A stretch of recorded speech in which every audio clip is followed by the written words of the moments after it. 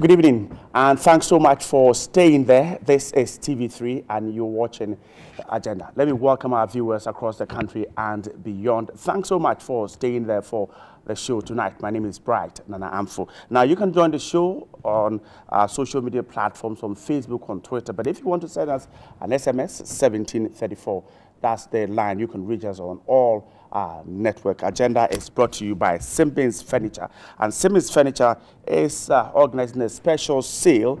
Buy one room furniture and get selected but limited dining rooms. That will go at 50% off for a living room set. You get one 3-seater, one 2-seater, one armchair, one center table, 2 coffee tables, 2 table lamps, and then 1 area rag. Now, a bedroom set comes with the best mattress, a beautiful office furniture. Now, also available at Simbins, Swarovski chandeliers, a dining room set, and so on. For quality, style, and uniqueness, see Simbins first. Call Simbins on 0244 667790. Simbins, we say see Simbins first.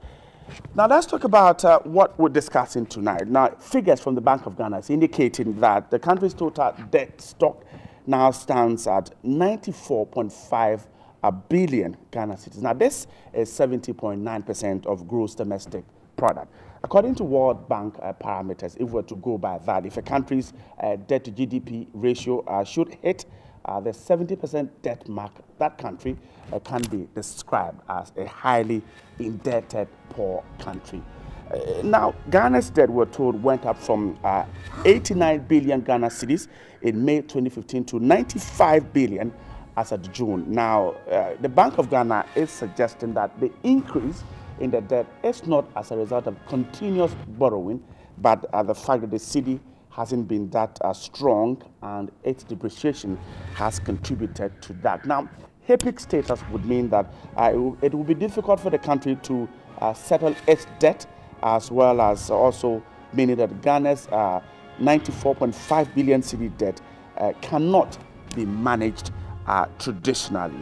Now, the governor of the Bank of Ghana is insisting that Ghana is in a HIPC country, and that HIPC is simply a conscious effort if the country wants to go that way, and that by crossing the 70.9% mark, we simply cannot say that the country is HIPC. Tonight, we'll try and interrogate these issues and see if Ghana is HIPC, how do we manage the debt we have? Some recommendations also as to how we can deal with the debt levels that we have. Once again, thanks so much for staying there. My guest tonight, to my extreme left, is an investment consultant, Mr. Stephen Amwa.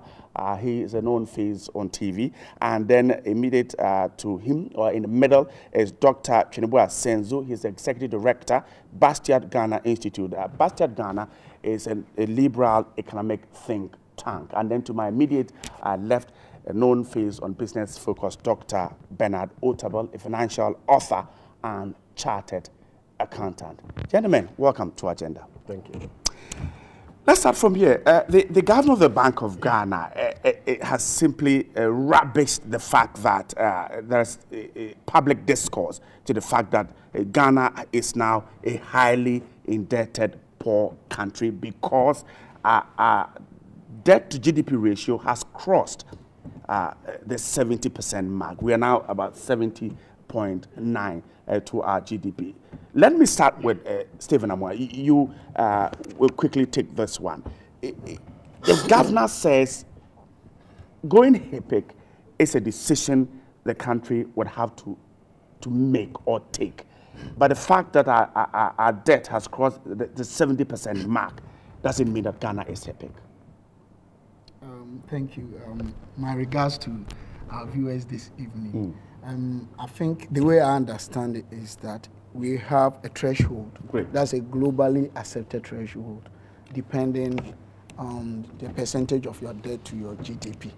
And the percentage is 70%. So as soon as your debt portfolio crosses that, of course, you fall into that classification. But I think acceptance of it will depend on the leadership or the government. For instance, the year 2000, you remember our total debt was $7.24 billion.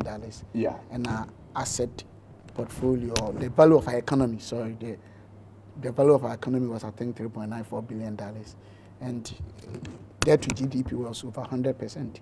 I mean, whichever we had crossed the HIPC mark. Then the leadership then accepted that we're HIPC. Of course, it's like there are signs and symptoms that will indicate that one has malaria.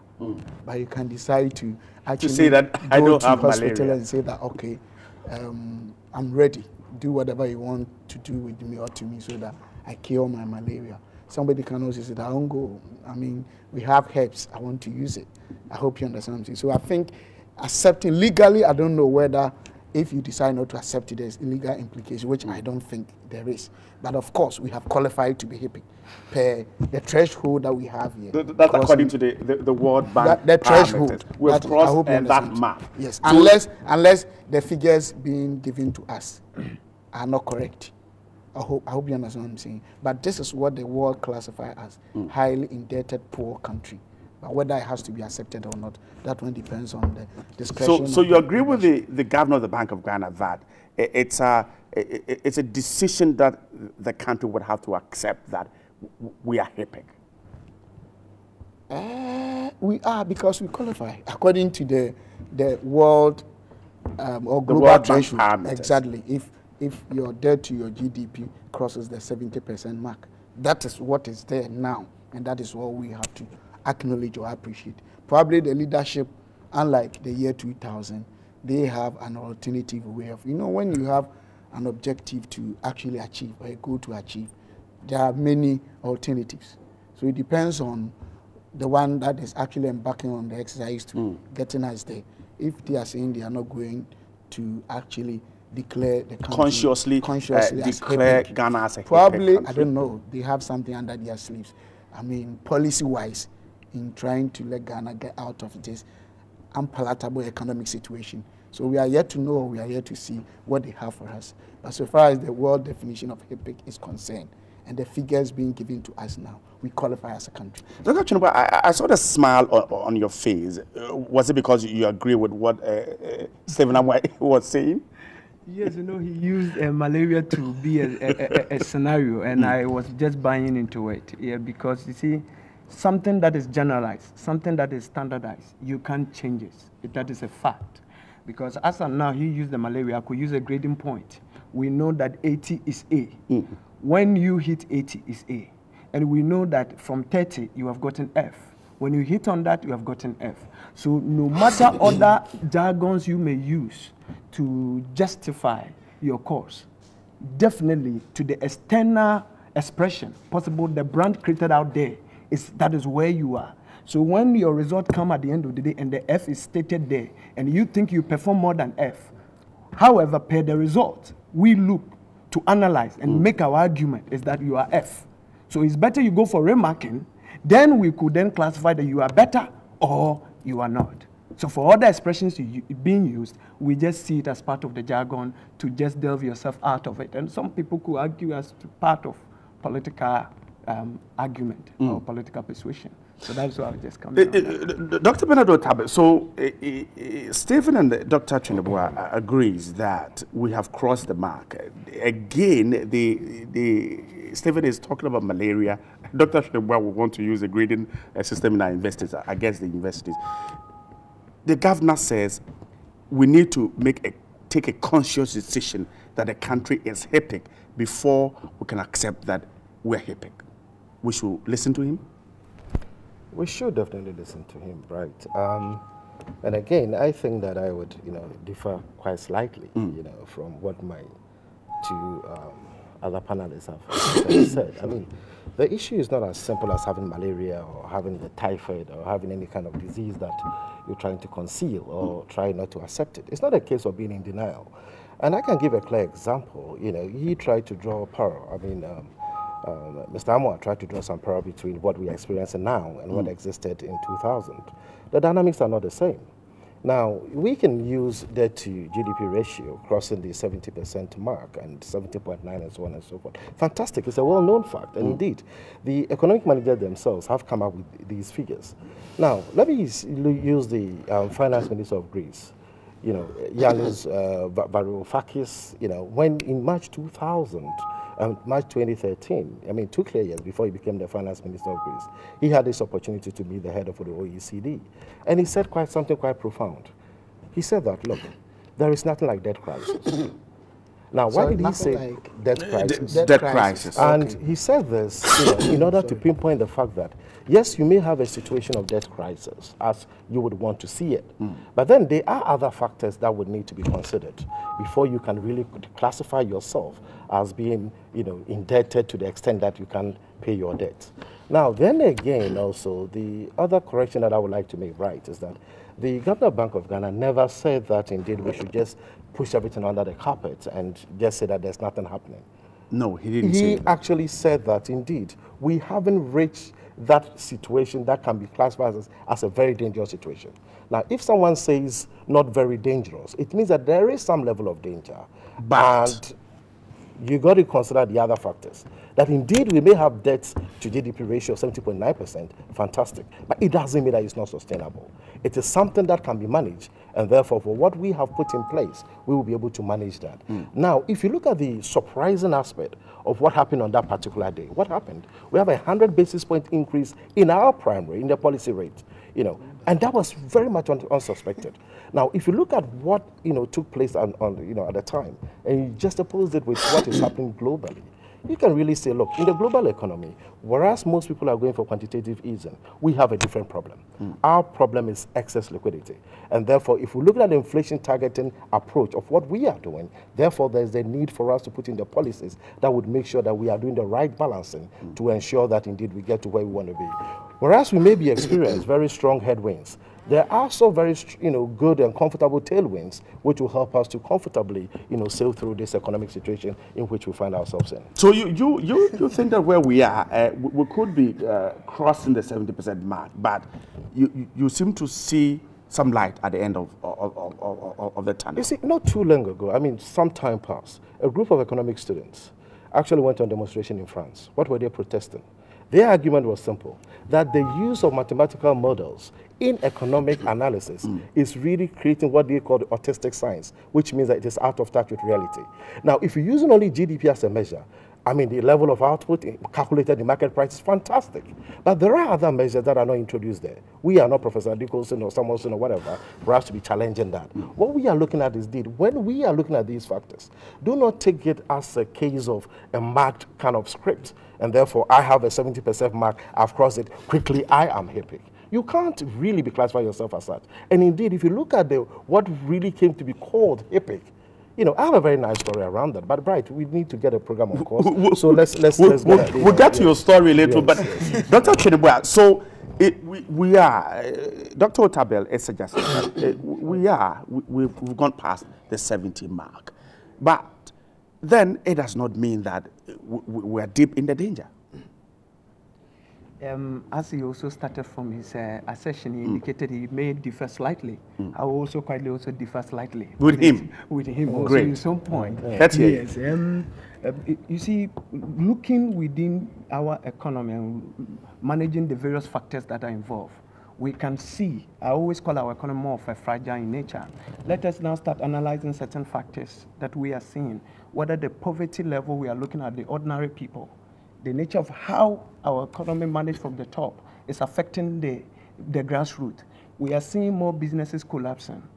We are seeing the poverty gap. I keep hearing this statement, businesses collapsing, but I don't have figures. And so when it is mentioned, I get a bit confused myself. How many have collapsed in 2015? You see, roughly, I could not also quantify by giving you exact figure.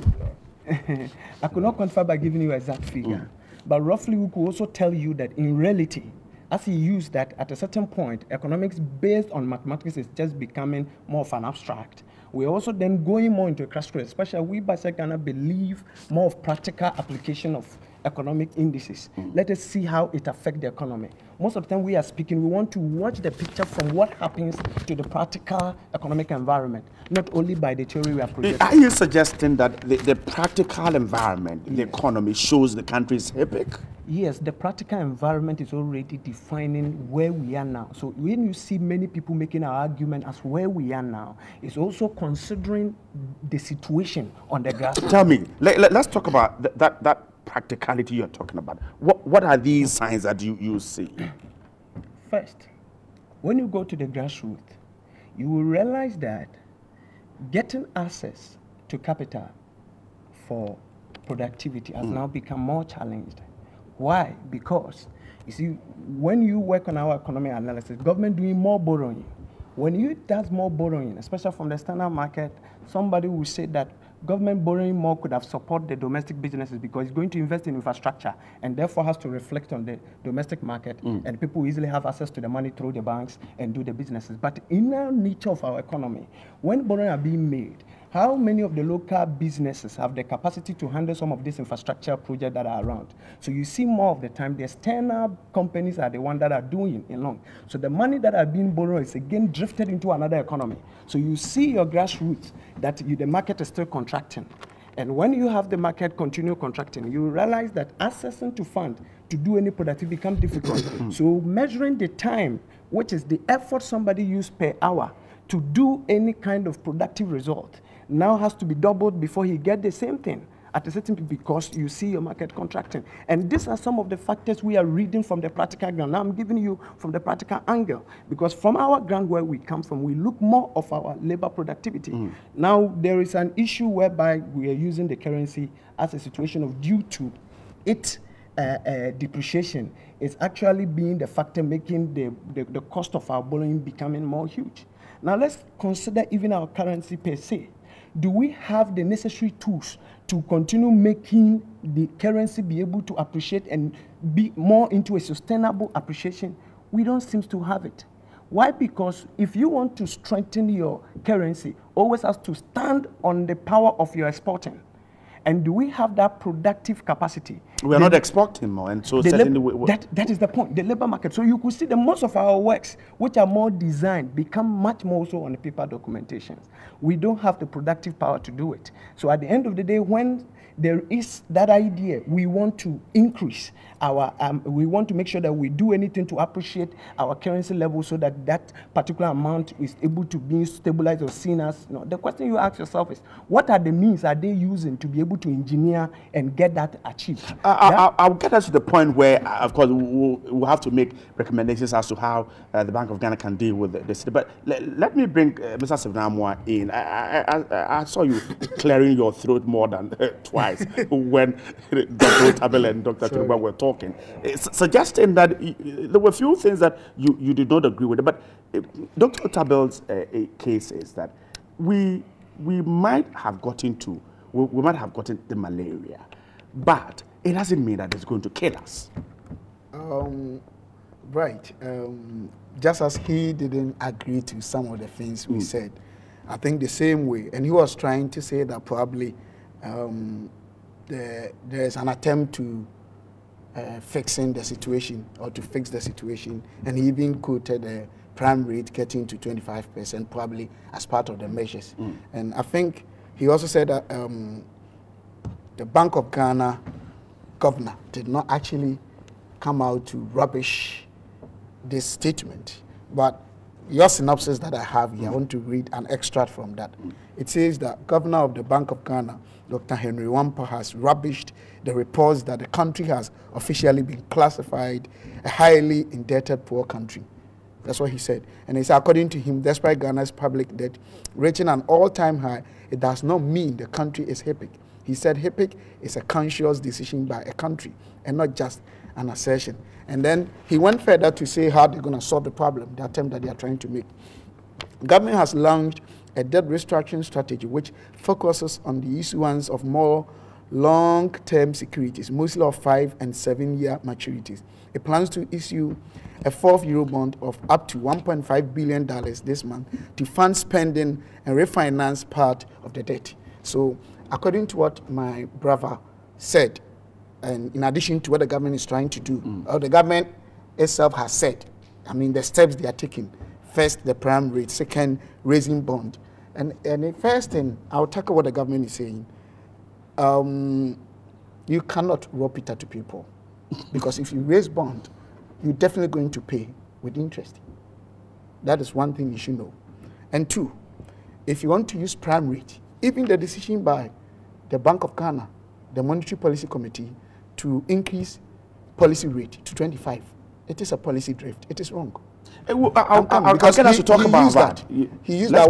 I want to just give a preamble on that, so that when we get to its issue, when you're having inflationary rate being caused by cost pushed, not demand pushed, like people have money and they are buying so much on the market, and as a result, we are getting close to probably full employment, then you can increase your interest rate, lift your monetary policy up. But if I can't remember when it was 21 and we were moving into 22, Bank of Ghana, they were interviewed, your station, and they called me, and I said, the situation is going to get worse. And he argued, 6 weeks later, it moved from 17.1 to 17.9, you remember? Yeah. Because what is happening now is as a result, maybe we do detailed discussion, but it's as a result of cost of importation, I mean imported goods, and then cost of raw materials and operating cost.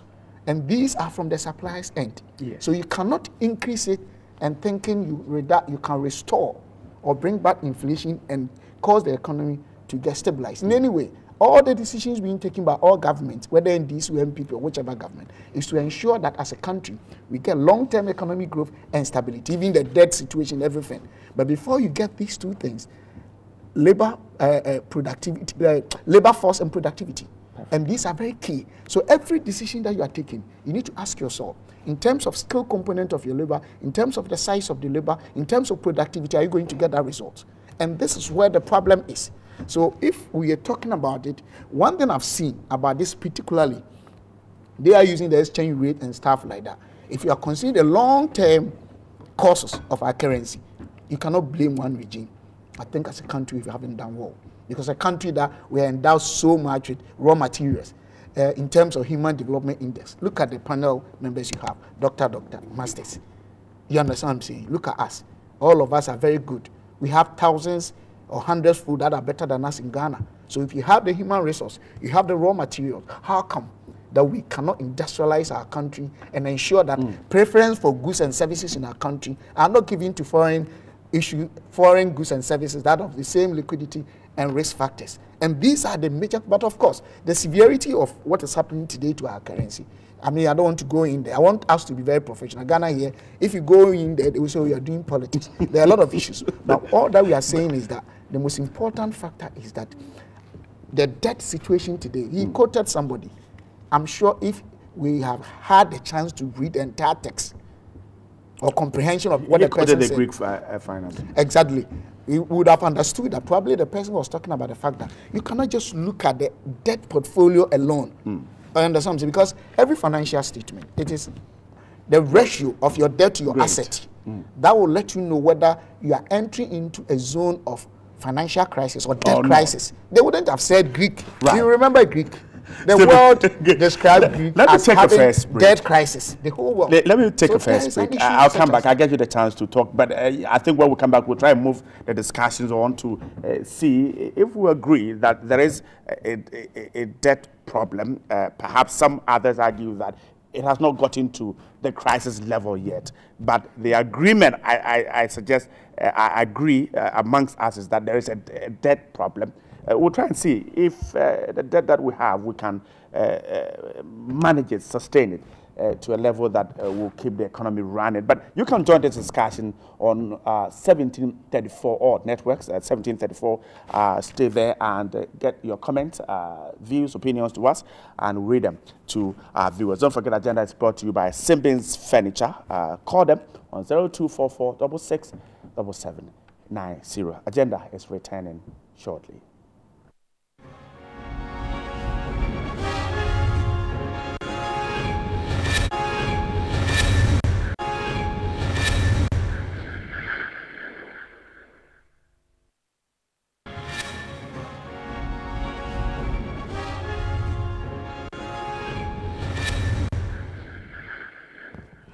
Thanks so much for staying there. The discussions were ongoing whilst you were out of it. But my guests are still here, Dr. Bernard Otabil, Dr. Trinibua Senzu, and then Mr. Stephen Amwa. Let me start with Dr. Bernard Otabil. Now, of course, you seem to have two against you, but the general acceptance is that there's a debt problem.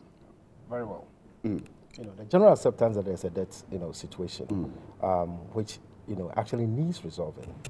That's an established position. But then, if you listen to my other panelists, I mean, they are quite strong on the fact that yes, we've hit a situation whereby we might not be able to find ourselves out of it, and therefore probably the best way out is to declare ourselves highly indebted and poor, and probably call for help.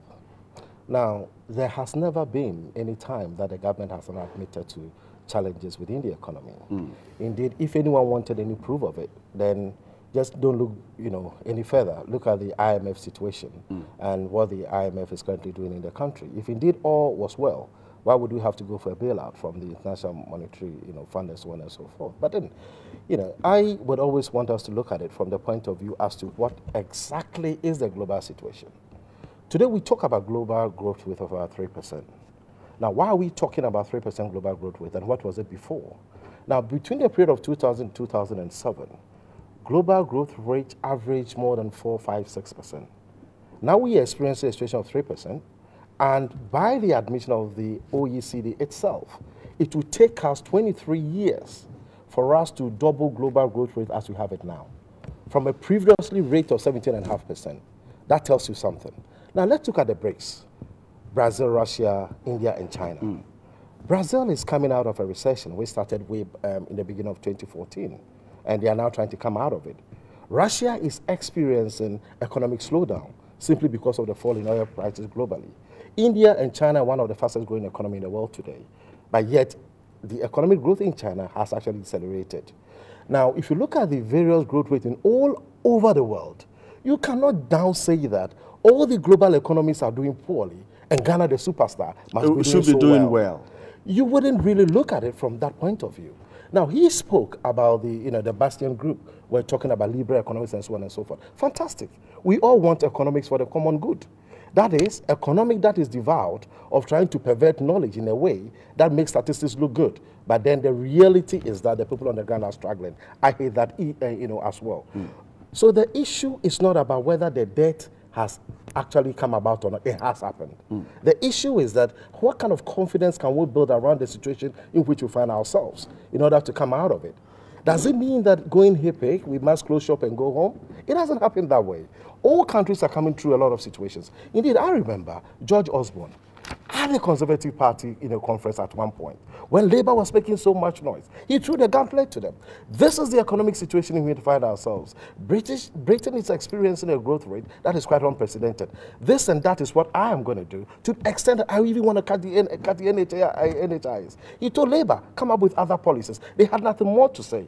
We got to stand up to the test of time and really say that indeed we have hit a situation that we really need to find all hands on deck and get the situation resolved. We may throw our hands in despair, but it doesn't solve the situation. The situation in which we find ourselves, 25% policy rate, is going to affect the level of borrowing. He spoke about productivity and so on and so forth. Productivity has its, there's so much theory about productivity. I don't want to really go into that area because it's got nothing linked to what we are trying to discuss. The debt situation is real. It's something that calls for all of us to get, more into it and find ways of addressing it. And can we sustain it?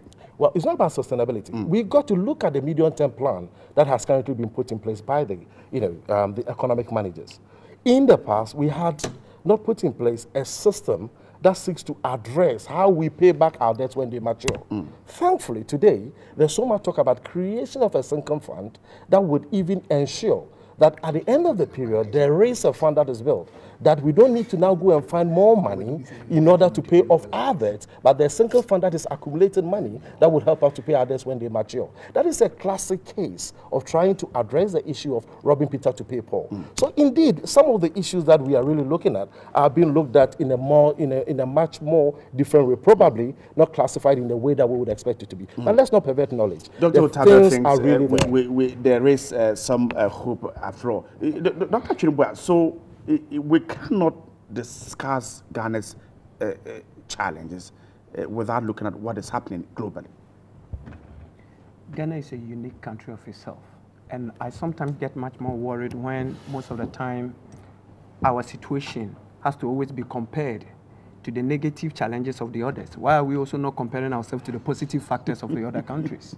We have gotten to a point which, to me, I understand that our way we reconcile in terms of our financial economics to that of the labor economics is very difficult.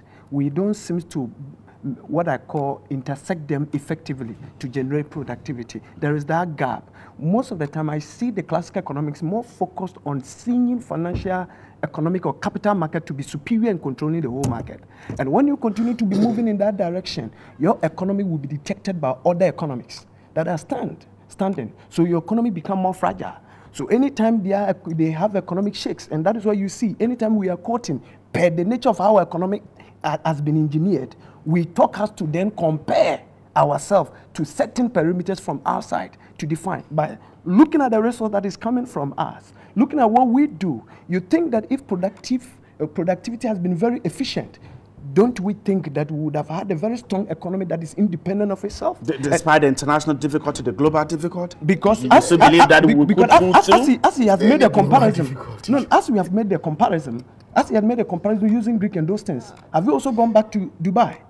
Counting from that area, the time that we have the oil crisis and people are struggling, they had a way to mitigate their way out to be able to engineer their local economy to stand that test. And they are really having a very good economic environment as of now. So that is why I'm also coming at. What can we also do? We should always anticipate the challenges are going to come. Why is it that when American is to begin to cry, then we are dead? Then what about when our economy begin to cry? They are not dead, they are standing. What makes that disparity? This is where we are getting to. We have what it takes, but the challenge is that there is that gap. We don't have the strong reconciliation of the labor, and that is why he said he did not want to reconcile with that. Dr. Chinuba, so you don't even believe in the fact that what the economic managers are doing now as far as trying to deal with the debt situation is not something that will work? It's not something to me that will work. Why? Because, listen, I have been one of the people that argue that you look as if the present economic managers are doing much more of management thinking than economic thinking. Because you see, the work of an economist is to think how resources can be used efficiently to productivity. It's not how resources are used for productivity. So whereby we are not seeing the best calculation to mitigate our way to address the challenges, then we don't call ourselves more of doing our economic work correctly. And as he used one word, which I'm very happy about it, that where our central bank director, that's Dr. Wampa, quoting certain figures, we need to do everything to support him. I am making it very clear. There are so many promises they have made. Why are some people beginning to argue